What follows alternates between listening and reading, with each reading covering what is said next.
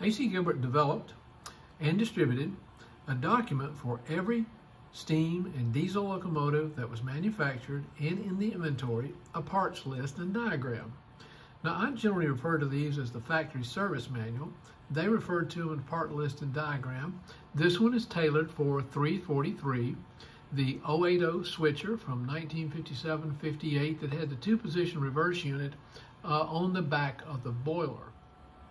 These were also available in bound form, either on Amazon or eBay or maybe other sources. I think that's where I got mine, was on Amazon. I don't think they're currently available on Amazon, but it never hurts to check.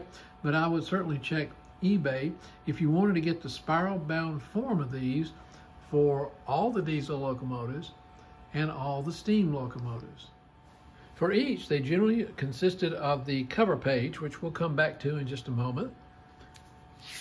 The second page was an exploded diagram, parts diagram of the locomotive with reference numbers that reference back to a parts list, which also included the part number that was used by AC Gilbert and then a brief description, followed by the same thing for steam anyway, for the tender and its list of parts, and then a general maintenance recommendation and instructions, and usually a wiring diagram for every single locomotive. To me, the most overlooked portion of these factory service manuals is right there on the cover page for every steam and diesel locomotive, and that's the operational specifications. What is specified is the amperage at which these trains should be running. A high amperage could produce things that are non-desirable for the train, especially over time, including elevated heat and maybe even voltage reduction. Elevated heat, for example, could damage plastic. It could impact wire insulation, including the motors. The armature has already got the reputation of an inability to disperse heat, and it might just simply cause it to even build up greater heat. It can impact lubrication, and it could lead to a degradation in motor performance. Those are just some examples of what increased amperage could do, and that's why I think it is so important to pay attention to these. Now, I'm going to be operating 343 against these specifications, and what we're going to be looking at is using a 140-inch oval of track. Now, the oval size ranges. I've seen it go up to like 160, maybe even 180. But for most steam locomotives, it stays around 140 inches, which is your 12 curved sections and 2 straight sections. So in this one, the motor should be tested to not draw more than 1.55 amps. Now that's the motor, but generally what I focus on is the entire train when it's pulling a consist. So on this test oval, this one specifies that the locomotive has to run at least 9 RPM or 9 times around the loop within a minute. And then you could need to do the same thing in reverse. This one says it's 8.5 RPMs within a minute. But notice the bottom line, the load, not to draw more than 2.1 amps while pulling 4 boxcars. I'm going to show the resources before we run the test of what I dedicate to performing these tests on these locomotives. And it is including the trackage. Here you see 12 pieces of curved track. Each is dedicated to testing. Now, I keep them in plastic boxes. I clean them before and after every test, and they're built to my specifications. I hand select these pieces of track to make sure that their rail head is extremely smooth and clean. I also clean all pins, polish and shine those, and I also clean the receptacles with mineral spirits. I bend each pin about 20 degrees in the same direction to give better connection to the adjacent piece of track. Now in this test with 140 inches, that's going to require these 12 curves, but it also requires 2 straight. Now I'm going to substitute for the straight track 2 different sections. One is going to be a re-railer, and the other one is going to be half, you might say, of a 90-degree crossing. I'm going to substitute one piece of curved track for the curved section of this switch, this manual switch. These three items, the rerailer, the switch, and the 90-degree crossing, I also maintain in this dedicated box or location just for testing. All of my rails will be mounted on rubber road bed. I do that to ensure the best possible position for the track, including any slippage, eliminating any slippage along the way, or reducing it at least.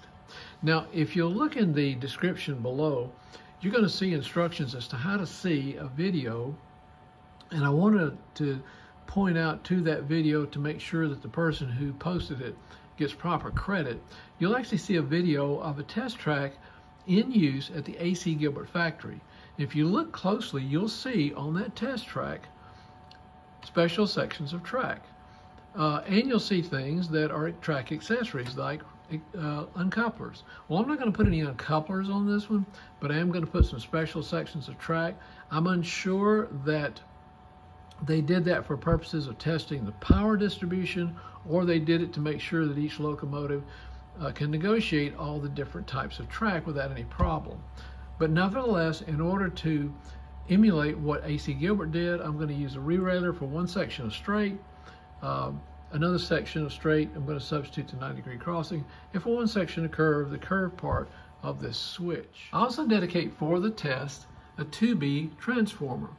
Now, I disassembled this transformer, I thoroughly cleaned it and rebuilt it, all electrical connections, I put in new wiring, everything on it, so that it would possibly be in the best possible condition and not overused.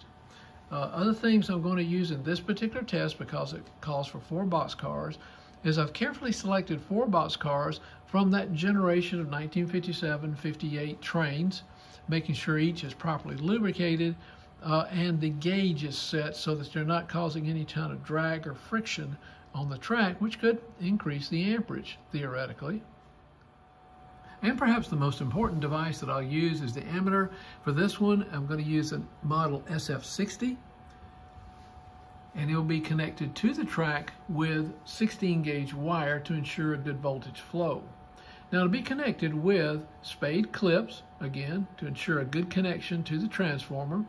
So power, this will be applied to the transformer at the power feed, and it will run from the power feed through the meter down to the track. Nothing in between. It has to be the ammeter between the transformer and the track. And then the base post, and I am using a dedicated track clip that I don't use for any other purposes. It's very clean. It's clean before and after each use. And it'll be connected to the base post on the transformer, again, with another spade clip to ensure good connectivity. So nothing in between the power source and the rail head. With the exception of the locomotive and the 4 boxcars that will be used as the consist, everything is set up and ready to go on the test track. Please take note of the location of the 90-degree crossing, substituting for one of the straight sections in the 140-inch oval, and the switch substituting for one of the curved sections, and the rerailer substituting for another. Keep in mind that when you see AC Gilbert's test track, you might see more accessories. For example, a uncoupler.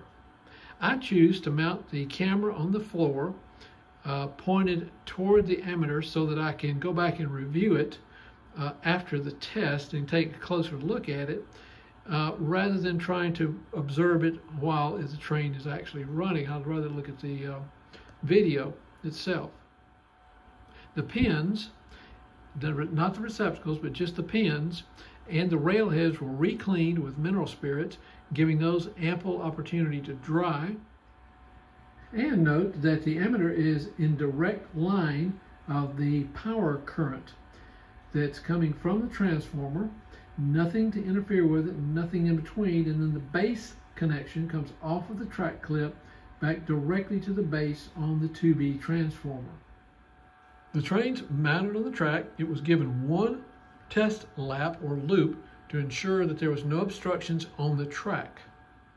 Now, for purposes of the actual test, I will mount the camera pointed at the ammeter, and then just one corner of the image will catch the train. That way it can be counted as 9 RPMs. But the way I'll conduct the test is to not start the camera, make sure that the train is running at exactly or precise or as close as possible to 9 RPMs around the loop, and then start the video and the actual test of recording the ammeter.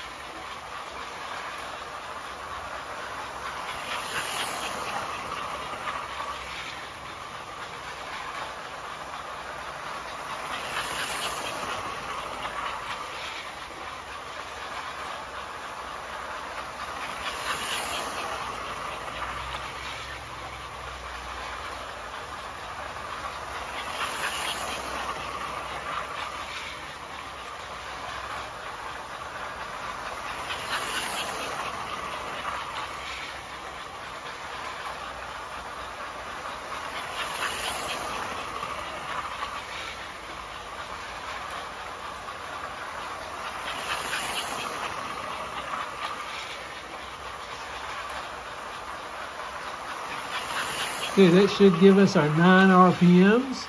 It looks like we're running at about 2.5 amps for this particular test. 2.5 amps after running 9 RPMs. Well, we observed 2.5 amps after running 9 RPMs on the track.